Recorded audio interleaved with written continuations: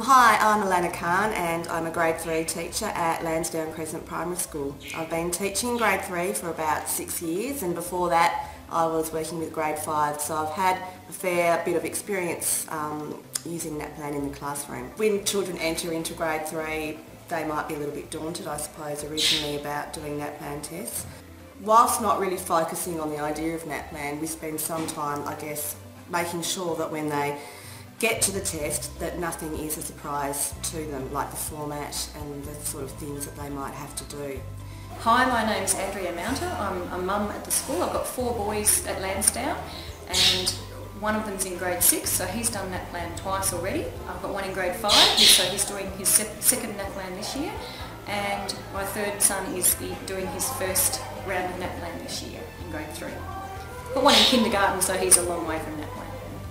NAPLAN's just another day in the calendar. It's just another test. There's other testing that Lansdowne does, and we don't treat it as anything particularly special. We make sure they've, as usual, had a good breakfast, thinking clearly, that no one's ill, and that they remember to just listen to their teacher like they normally do. In numeracy, NAPLAN, looking at NAPLAN and getting children organised for NAPLAN can be quite fun. We've had things like maths relays here recently.